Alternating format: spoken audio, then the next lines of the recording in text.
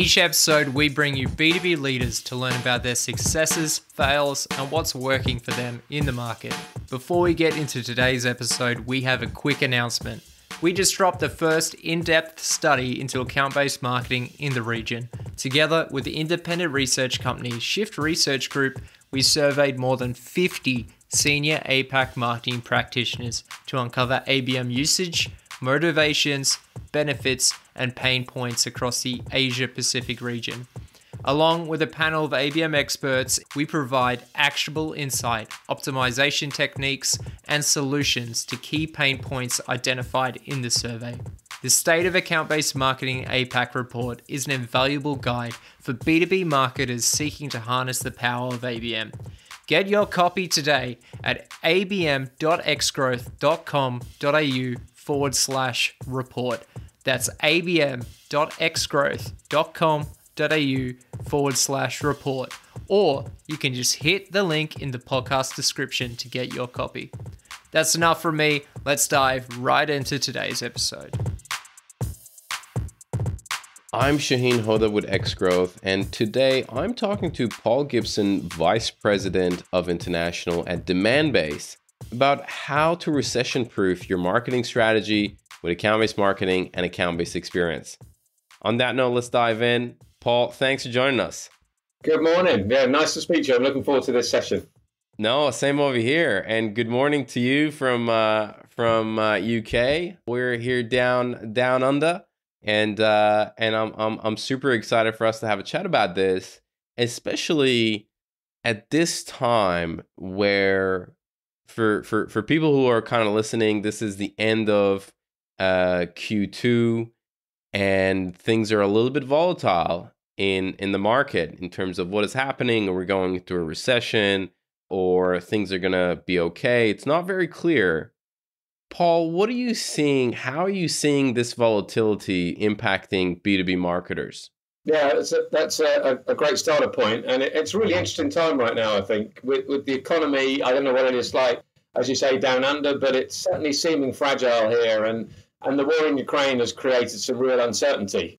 I think it's fair to say, though, the B2B space is pretty resilient, and it's become more so than ever over the last couple of years. If we think back to COVID, B2B sales and marketing teams have really had to completely change the way they work.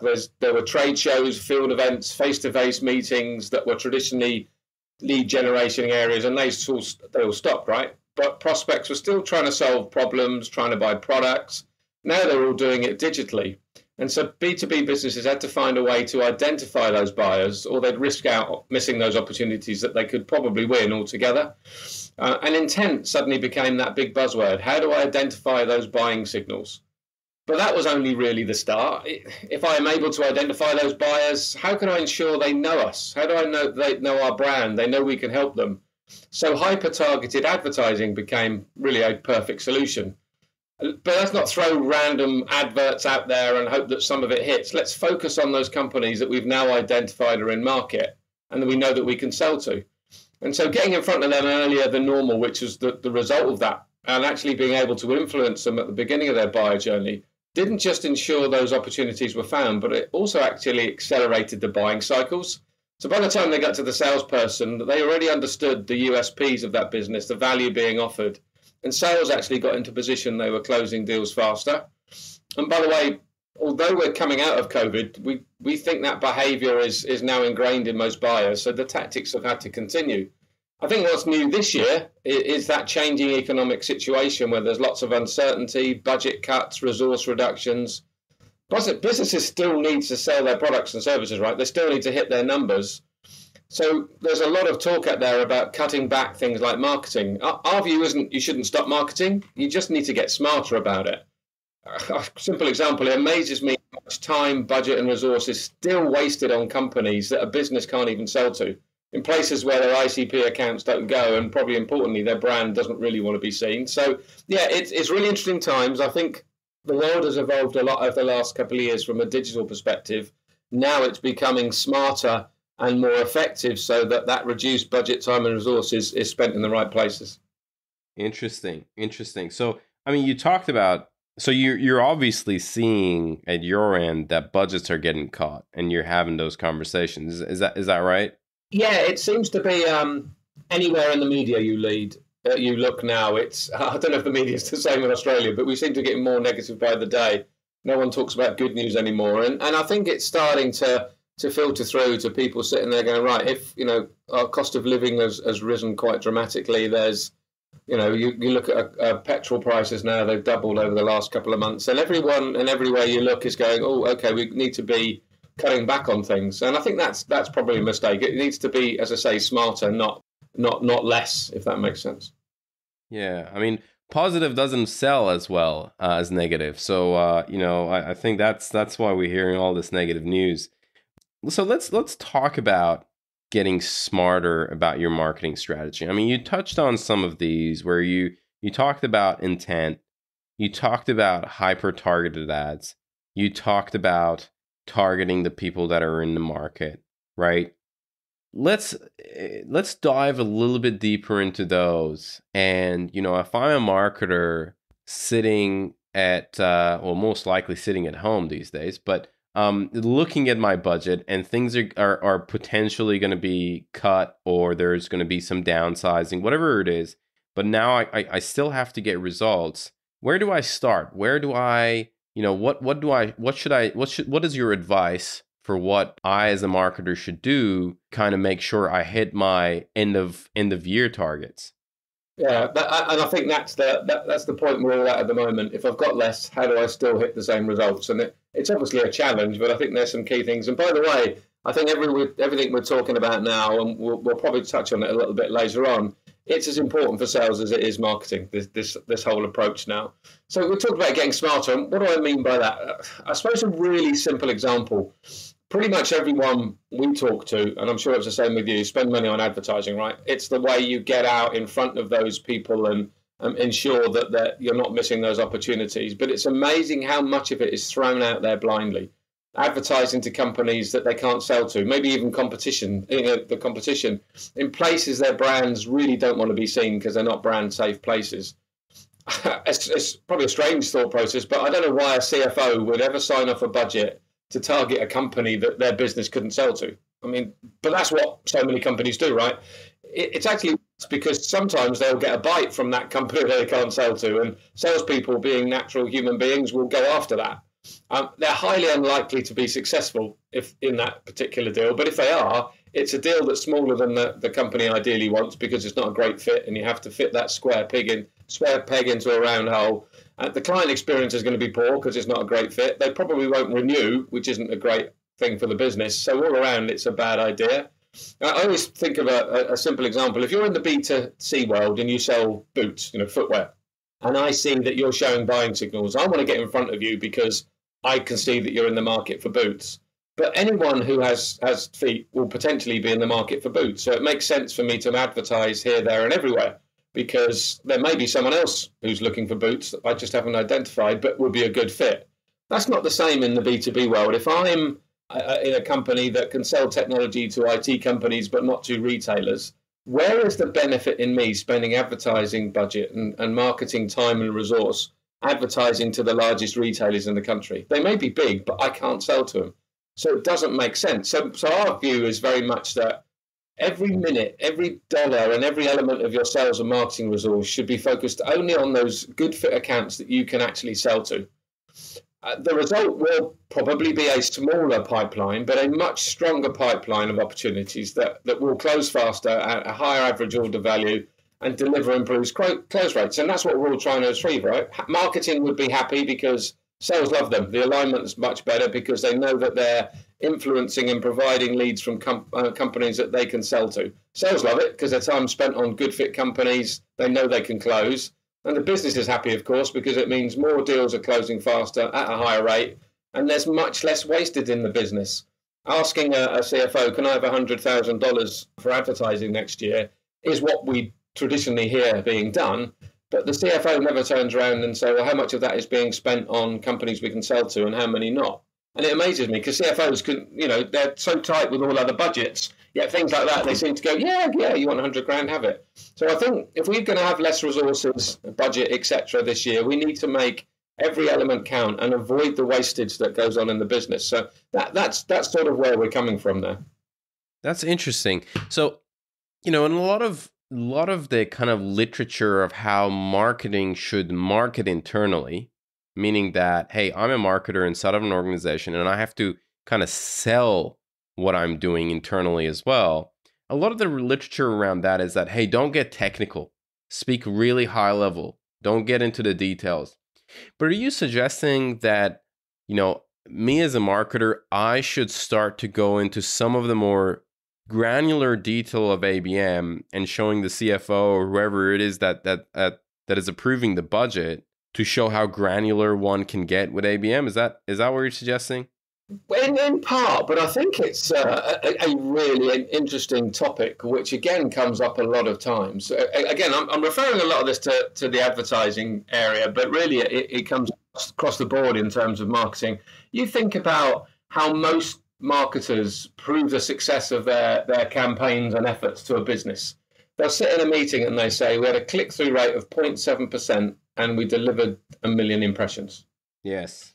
Okay, I suppose in the cold light of day, that might mean something to someone, but in reality, they are at worst hidden figures, because they're never able to say who clicked on that advert. They'll never be able to say where those impressions were delivered and who to. So if I'm a salesperson or a sales leader and I'm sat there trying to get this sales and marketing alignment going, and I've got these 400 companies that I know we can sell to, and I really want to see what the effectiveness of our campaigns is on those 400 companies, and all I get is, well, we got a click-through rate of 0.7% and delivered 1 million impressions. Does that really help me? Absolutely not. And I think a lot of that is driven from the B2C world, right? Where if you're a B2C DSP, delivering ads, the idea is I want to send as many impressions as I can to as many people in as many places as possible, because they're all working on that example I gave around boots, that everyone can buy them, so let's send it to everyone and see what happens.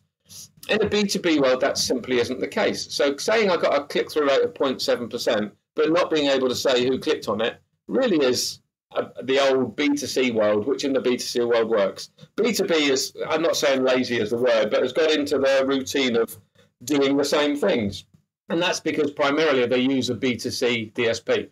Now, as I say, by their very nature, they want to show you how many impressions they've delivered and how many clicks. That's all they care about. If you ask them, okay, well, how many of them were from our target companies, and where did you deliver those impressions? It's either they can't tell you because they're just throwing them everywhere, or they won't tell you because they know that a big percentage of that will not be from companies you can sell to. So if you flip that round and have an account-based approach to advertising, like anyone who's adopting ABM, ABX is trying to do elsewhere, you need to be able to sit there and say, right, for that company that you asked me to go after, in the last month, I've delivered X impressions. I've spent that much budget on them, but the result I've seen from that particular company is that they've now hit our website 27 times. 4 people saw that really relevant piece of content. That's now an opportunity. They're in with sales and they've had 3 meetings with sales. That is what I mean by delivering back to the business something that makes sense to the business. Sales, marketing, anyone can sit there and say, okay, those campaigns are being really effective because they're hitting those companies that we're interested in, we can sell to, and they're moving them through the sales funnel quicker than they traditionally were, etc. Right. I see your point. Paul, let's change gear a little bit and also talk about sales. I want to make sure that we cover both, because in the B2B world, as we both know, I mean, you can't really accomplish much with sales alone or marketing alone. Really, like, maybe you can accomplish some, but the combination of the two, the results could be absolutely amazing. What are your thoughts in terms of from a sales perspective, and how are things changing from that landscape right now? We talked about marketing, but definitely would be good to touch on sales as well. Absolutely. And one of the things that's changed, I think, in the last year or so is the acronym ABM. It's still around, right? But it very much seemed to focus purely on marketing. And really, that account-based approach should work with anyone in a go-to-market type role. So that'll be not just marketing, but that'll be demand gen, that'll be sales, that'll be post-sales, the customer success teams, etc. Because to the same point of view, if your account-based approach is how you're working in every element of the business, it's going to be much more successful. Now, take it from a point of view of a sales leader. If I know that my sales team can sell to, let's say they have a quite a niche product, to 200 companies out there in the marketplace, they want to know that marketing is spending all of their time, budget, and resource on those 200 companies and not wasting it anywhere else, as we just spoke about. But the result of that is phenomenal for the sales team, because if I'm a salesperson and let's say in a cynical world, the leads I'm getting from marketing aren't really very good, they're not a good fit, they're never in market, I spend probably half my time doing my own research. And as a salesperson, I should be out there selling, not researching.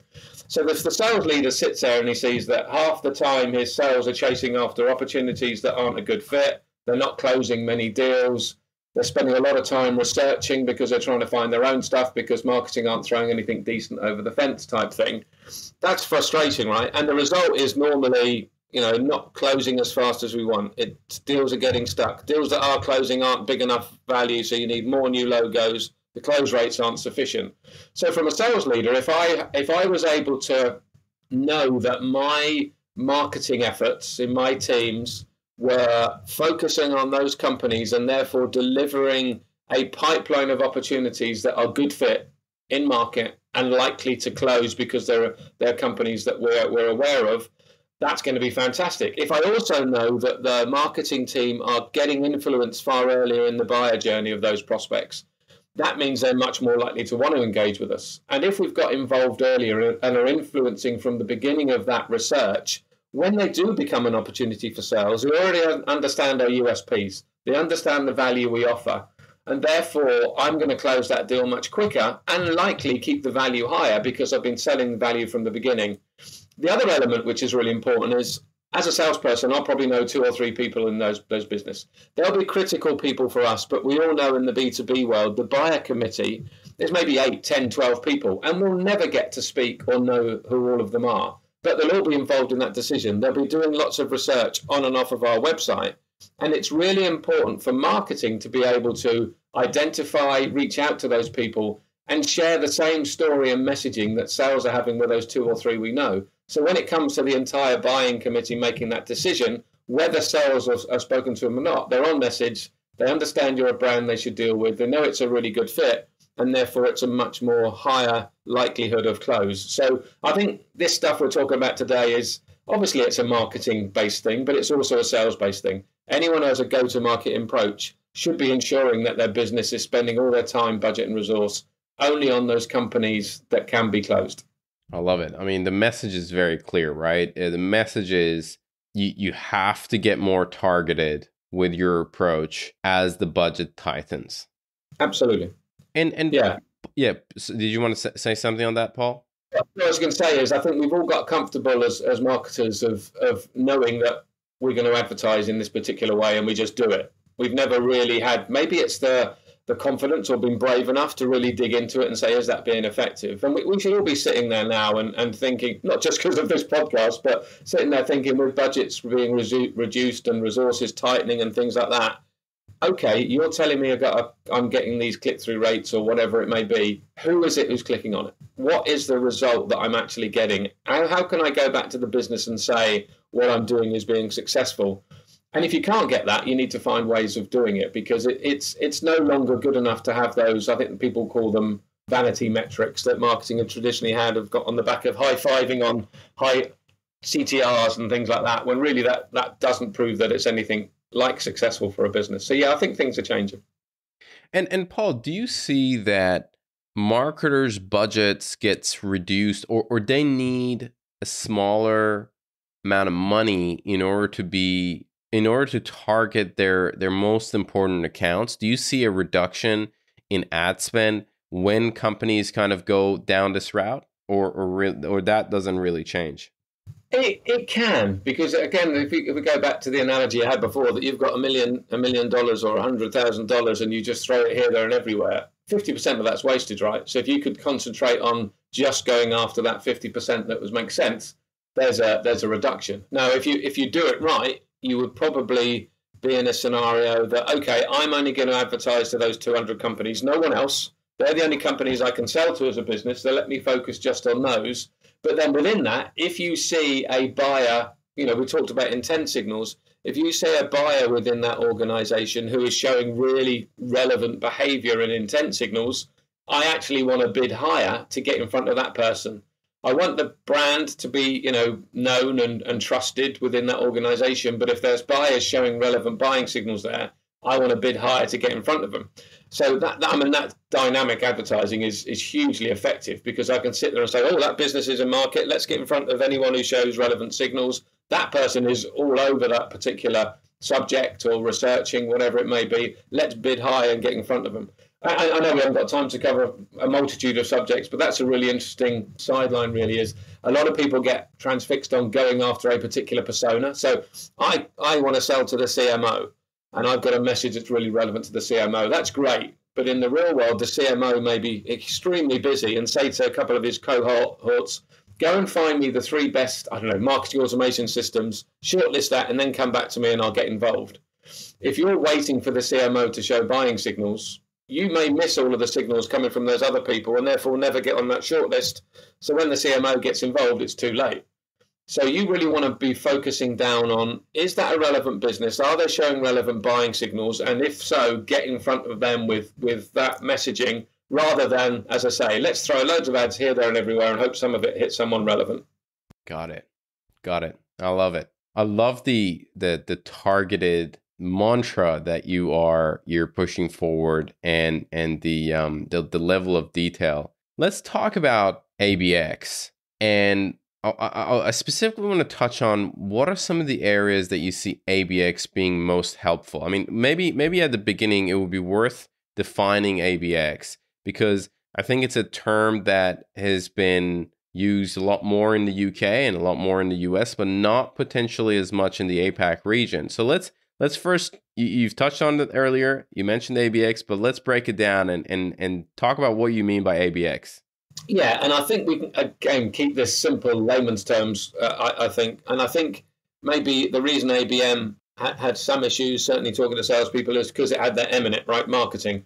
And as we said before, that account-based approach is for anyone go-to-market, sales, marketing, lead gen, demand gen, etc. So I think that's the first big difference between what was ABM and what is ABX. It ensures that alignment between the sales and marketing. Both teams are focused on the same accounts. They're aligned on messaging. And while sales are focused on that known buyer committee, marketing are giving that same message to the wider buying committee. The sales teams just will never get effort or insight on. I think that's the first thing. It's aligning all of those go-to-market people. I think the second thing, which is equally as key, is the X really comes in from customer experience. And what we mean by that is, if you're right at the beginning of your buyer journey, you're just starting to research a topic, whatever it may be, probably one of the worst things I could do is give that to my salespeople and say, right, reach out to that person. They started showing an interest. It's far too early in the buyer journey. At that stage, what you need to be doing is giving some brand confidence. Get them trusting your brand that can help you, because you understand the space, you understand those problems. And so the experience, or the X, if you like, in ABX really comes from customer experience and aligning it with a buyer journey. Where someone is on the buyer journey, you give completely different messaging. That's something that marketing know and sales know. But having this ABX approach and identifying those buying signals early, and then being able to have the right message at the right time. And at stage 3 in your process, whatever it may be, you see, okay, they've now come to our website. People have started engaging. They've started reading white papers. Now the time is to involve sales and get them into the process. And then sales come in.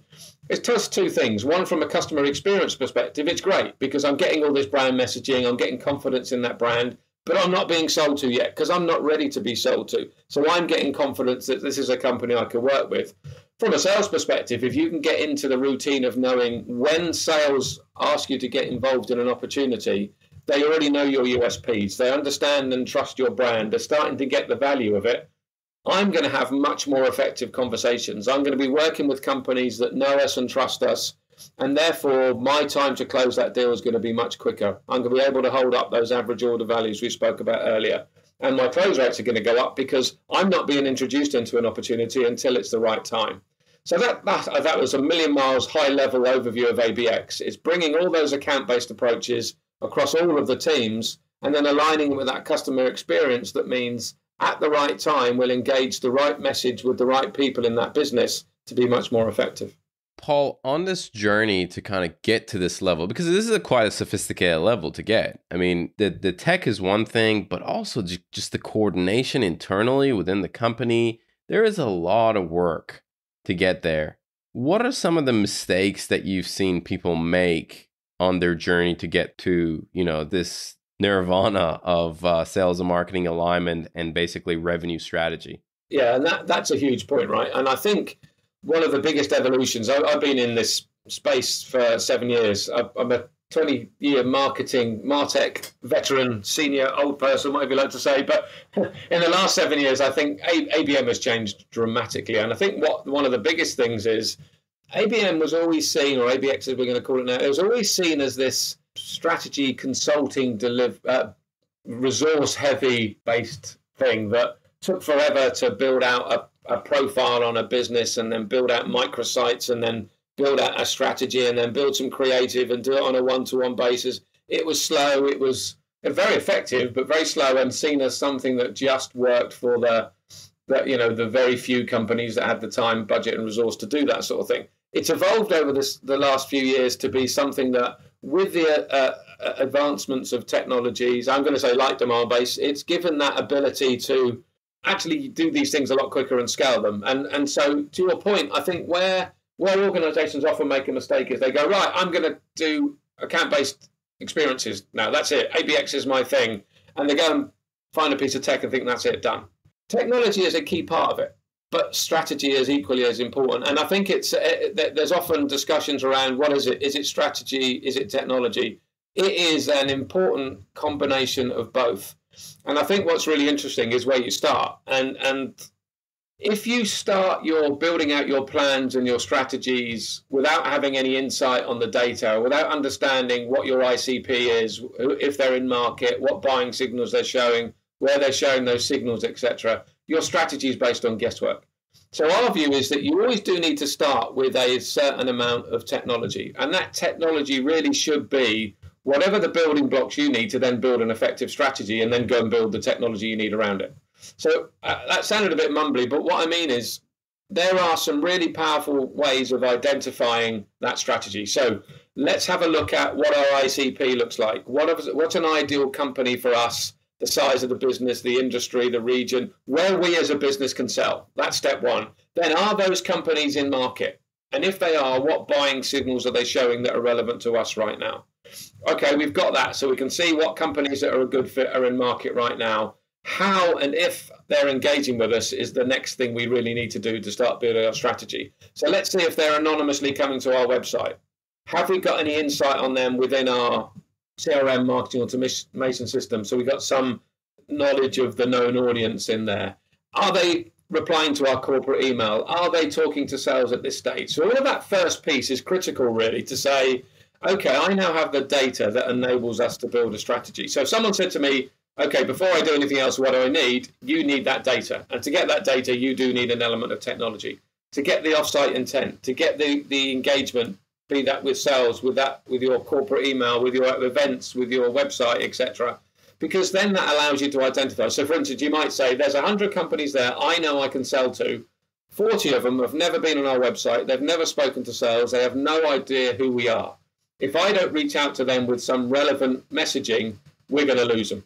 We're going to miss those opportunities completely. There you go. There's a strategy. Some companies that need some awareness. We need to do a targeted marketing, advertising campaign to those companies. There may be another group that are showing those buying signals and they came to your website, they came to the homepage, bounced and never got any further. Right. Okay. Well, we now need to find a way of improving that experience when they arrive on our website. So that's an engagement strategy for those companies. There may be other companies that have come to your website, they've seen stuff, they started a conversation with sales and they've gone cold. Okay, we now need to work with sales there to help them because they got to stage 3 of the buyer journey. They haven't got any further. What content do we have in our system that we can start reaching out to that business that's going to get them from stage 3 to stage 4? So it's then obviously you've got that and then you've got the strategy in place. Then you say, right, how do we advertise to these people? How do we personalize our website? And then technology comes in again. So it's really a combination of both. But I think if you try to build a strategy and a plan without having any insight on what your existing prospects, your future prospects are doing today off your site, what they're doing, engaging with you on your site, with your salespeople, with email, etc. It really is, well, let's cross our fingers and hope and throw a load of money at it, and it may not be effective. So I think it's really, step one needs to be having the data to make the correct plans and strategies. Otherwise, you might just throw good money after bad.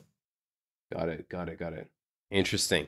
So yeah, that initial stage is really understanding that firmographic information, getting an understanding of intent, and then looking at kind of attribution of accounts, of like what is happening with these accounts that we're going after, and really build from there going forward. Got it. Now, Paul, this has been a great conversation, and I have a few rapid fire questions that I want to take you through. But before I go there, is there anything else on ABM, ABX, and also, some of your advice for marketers, what to do in these times? Anything that maybe I didn't ask or we didn't cover that you want to bring up? I don't think so. I think we had a good conversation, and hopefully this will be the first of many. I'm more than happy to come back and do further ones and go into specific areas in more detail if you want. I think my message would be, as I started, we're in a time where potentially budget, resource, time is being reduced. We haven't got so much of it. We need to be more effective with it. So just let's change those old methodologies of throwing just money here and hoping something sticks. The whole view of B2B should be, don't think about it as account-based marketing or account-based experience. Think of it as, well, that's what B2B should do, because we can only sell to a finite number of companies. So let's just spend our time, effort, and resource there and not waste our time anywhere else. And let's not blindly go into, I think that's probably what we should do because that's what we did last year. Understand the data to understand the strategy, because it's going to be much more effective and we'll all deliver better results at the end of the day. I love it. All right. First rapid fire question. What is one resource? This could be a book, a blog, a podcast, a talk, whatever it is that has fundamentally changed the way you work or live. Paul, what do you have? Well, this obviously is a podcast series that I would ask everyone to get involved in and follow, because it's very good. Something that's evolved during COVID is podcasts. And I'm not actually going to pull out or call out any individual one, because I think there's so many different ones. Some you agree with, some you don't, but they're all effective. So I would say anyone in this space, just take the time to look at the podcasts out there and pick and choose what you like, what you don't. But it's a fantastic way when you're out for a walk or whatever you're doing, or if you've got 10 minutes spare and you don't know what to do, just dig out a podcast and listen to it, because there's little snippets. Even old people like me are still picking up invaluable insight every day. So I won't pick out a particular one, but podcasts definitely for me are a massive source of insight. Love it. Question number 2, if you could give only one advice to B2B marketers, what would it be? I'm going to sound like a broken record now. If you're using B2C tactics, and that example I used about the spray and pray advertising and blindly accepting an anonymous CTR as a sign of success, stop now. You're wasting money, you're fooling yourself, and you're not doing the best thing you could do for the company. Question 3, Paul. Who are some of the influencers in this space that you follow closely? I know you didn't want to mention any names when it came to podcasts, but you have any influencers that you follow?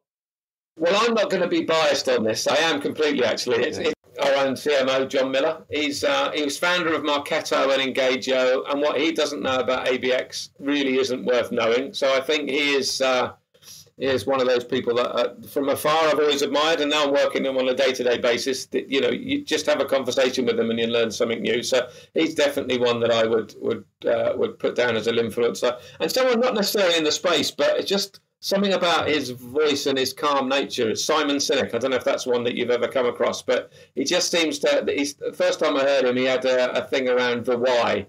And I know the why is something that lots of people talk about, but he just has a really amazing way of putting across his points in a calm but amazingly effective way. So that's a couple for you there. I love it. Last one, Paul. What's something that excites you about B2B today? I suppose ABM's been around forever, and ABX is, ABM was on steroids, if you like. And I suppose it's only really in the last couple of years that certainly here, that B2B businesses have realized it's not just that strategy play, it's just not that technology, it's that combination of both that deliver success. So we're seeing so many people who have almost been hamstrung they don't want to get involved in ABM because they haven't got the time, budget, resource, realizing that actually if you start with a really simple piece of technology, you can get all the insight to build a much more effective strategy for your business. So I think it's the way that this space has evolved, and B2B realizing that actually B2C tactics don't work, and the way that that's changing, and it's accelerating quickly. So it's a very exciting time to be in this space.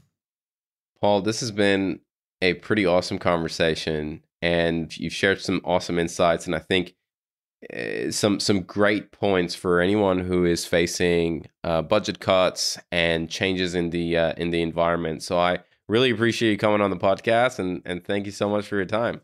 No, I've loved it. It's really enjoyable.